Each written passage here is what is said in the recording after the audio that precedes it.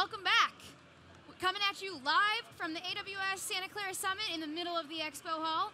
My name is Nikki. I'm a technical evangelist at AWS. I'm joined by my lovely co-host, AM. No, this is not an episode of AM and Nikki. Sorry to disappoint. But we are here to talk to you about our favorite topic, developer tools. Developer tools. Arun, why don't you go ahead and introduce yourself? Yeah, well, my name is Arun Gupta. I'm a principal open source technologist at Amazon. And So what that means is that I work around all different open source technologies that are done at Amazon. So I work with a lot of service teams, helping them define what their open source strategy is.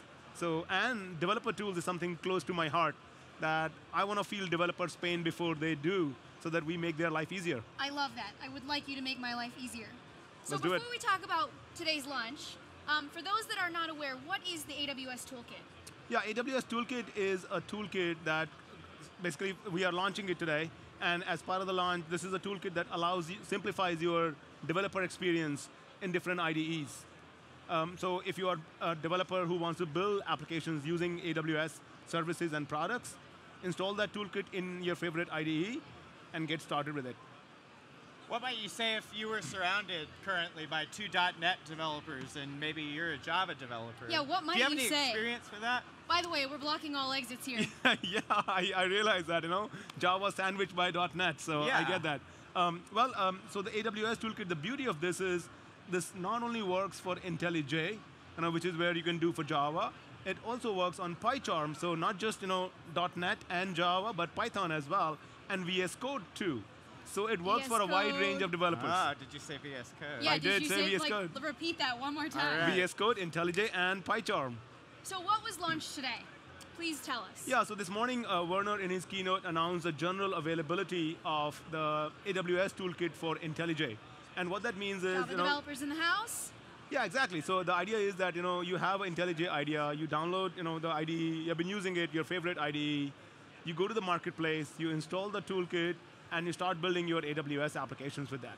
That toolkit has been in developer preview since last reInvent, but today is generally available. That means go ahead, use it for all your applications. Is it open source? It is Can absolutely. Can I contribute to the toolkit? Well, I think that's the best part. That's what brings me in there, because this is fully open sourced. So there's a GitHub repo that we can link in the show notes, Yeah, essentially. we'll link it in the chat. And then that's where all the source code is available. We love pull requests. We love issues. We love to hear from you what's working, what's not working, and that's the main essence. So you mentioned a couple of other IDEs that the toolkit works for, so let's just go through the list again in case you missed it. Visual Studio, right? PyCharm, VS Code, now IntelliJ. IntelliJ. Did I miss one? No, that's it. Four of them. Yeah. So AWS Toolkit is really, again, if you were to think about it, is a simplified toolkit for developers to build their applications using AWS products and services, using the IDEs that you love and you use every day. So I know there's a lot of Java developers out there that love using IntelliJ. How are you making it easier for them to, say, deploy serverless applications? Yeah, so AWS Toolkit, the way we are looking at it is the way to build applications using AWS products and services. That's sort of our long-term goal and thought process. As a first step, what we're doing is we are letting you build serverless applications. So essentially, your developer experiences, if you are an IntelliJ developer, you open up your IDE, go to your preferences, you say, install my plugin from the marketplace. So now if you are an IntelliJ developer, that's a very normal terminology for you. So you just install the plugin, and the plugin is there, then you build the application. Similar to Visual Studio a little bit. Yeah, so very similar experience in the usual toolkits.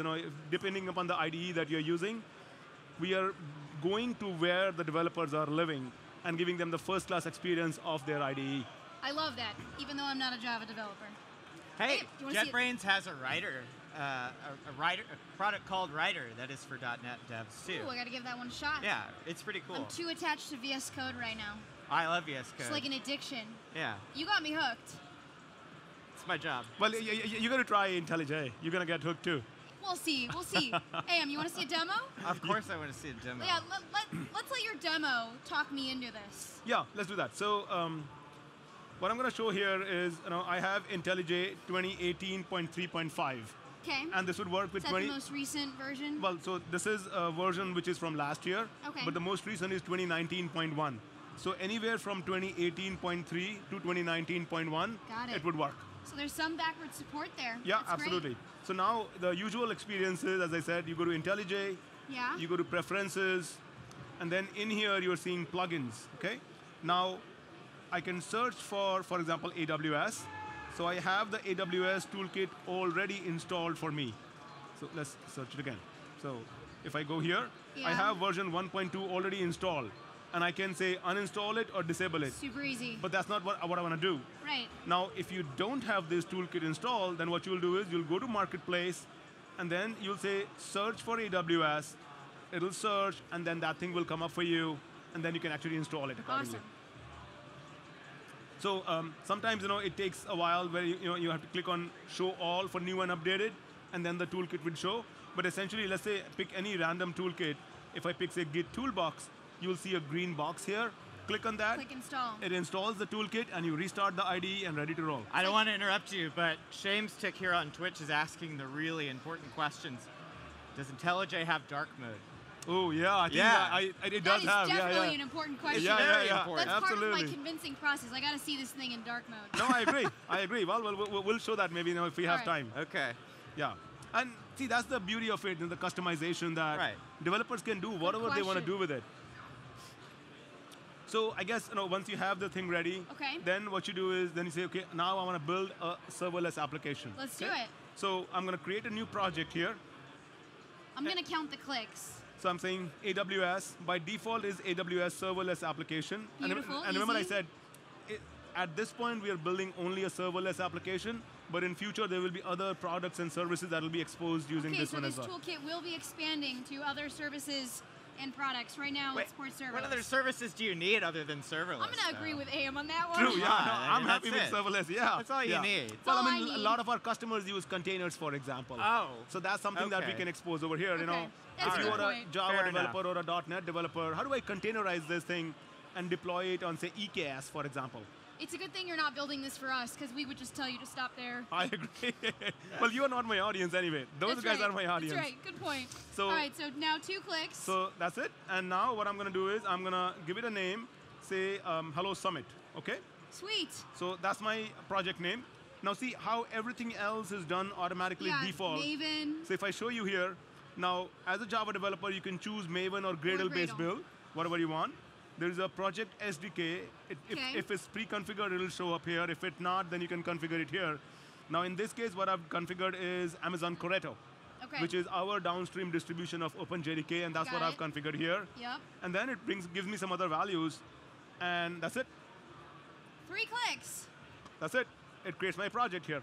That was amazing. So now, How many clicks to deploy it now? well, let's take a look at that. So now here is my project. Okay, if I look at it, now in my project, this is my source files. Yep. In my source, and you can see we are following the A TDD test methodology. file for you. Very important, actually. I mean, we want to make sure that you're building good code. For test-driven developers. Yeah, it's a TDD, very important. I can't admit that I'm one of them. Well, we can always learn something new. Yep. So here is, I'm showing you a default request handler that is made available to you. Okay. And so this is a sample code. All it does it when you invoke this Lambda function is going to spit out back a hello world to you. Cool. Now, one of the things that I need Oh to yeah, do. right there. Message, hello Right, world. exactly. So here it can say Oh, in hello my world. location? Yeah. Okay, cool. Yeah, it can spit out a bunch of data for you. Now, one thing that I need to do in order to be able to deploy it, you can either configure that as default, but you need to make sure that this is added as a Maven project. So I'm going to click on Maven here, and I'm going to click on plus, Ah, okay. and I'm going to go to my workspaces, and I say hello summit, and I pick my POM XML, and I say open. And now you've told IntelliJ that this is a Maven project, so to build with Maven. So I'm saying that in my serverless project, there is a Maven project, and so build with Maven, and this is a Maven what project. is Maven for the non-Java developers watching? Maven is a build tool. So essentially, you have written your source code, and you write your pom.xml in which you write down what does my build script really look like, and then you say go build it, and Yep. it follows the build script basically. Got it. So I got the Maven package here now, Okay. and see, as soon as I made it Maven, Yeah. it says, oh, it's a Lambda function now. Oh wow, it It automatically recognizes tracks it. automatically. That So little lambda, it's so nice. now, multiple ways by which we can run this function. I like that. Isn't it? Cute. It's a nice touch, the icon. It is a really Yeah. nice Well, touch. we got to see how this looks like in dark background, Oh, yeah. isn't it? So now, what I'm ready to do, I'm ready to run this test locally. Well, couple of more things you want to understand from the background perspective. This is using SAM CLI. SAM CLI is a CLI, again, built out in the open source. So you need to say, this is a Mac. So you got to say brew install AWS SAM CLI. Yep, you got to have the SAM CLI installed. And we're using version 0.14.1, so it's a particular version that is required. If you have a Mac, you can install SAM CLI with brew. That's right. Yeah. So you need to have brew. And what I'm going to do is, I'm a developer. As a developer, I want to test things on my laptop first, okay? So I'm going to click on this Lambda function here, and I'm going to say run the local app. So what it's doing now is, it's going to run the Lambda function locally. Lambda function locally. Ah, it's using SAM local. There you go. So That's it's using cool. SAM so local. So this means I can now breakpoint on my code using SAM local. Exactly. And the way this is done is, we just download a Docker image.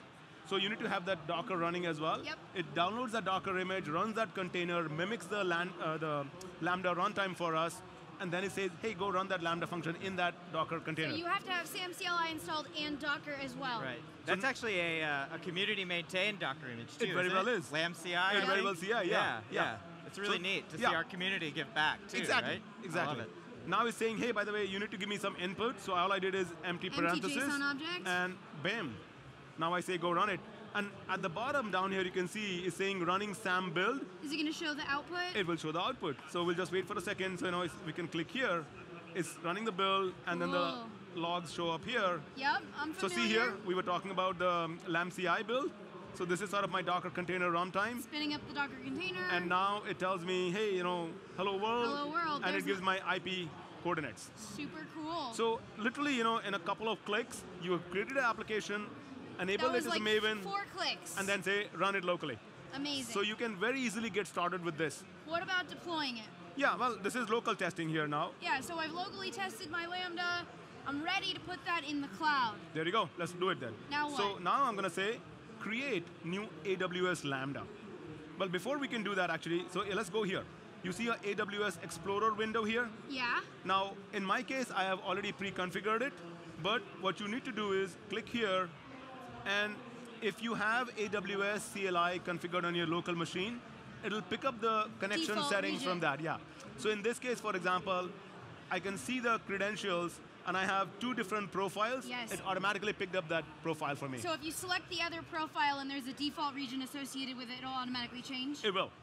And in Cool. this case, you can also see that my default region is US East 1. That's So good. I have like 8 profiles on my computer. There you go. But we really want to make it simple and easy for developers to pick a particular profile and pick a region. So in this case, we have picked up the defaults one.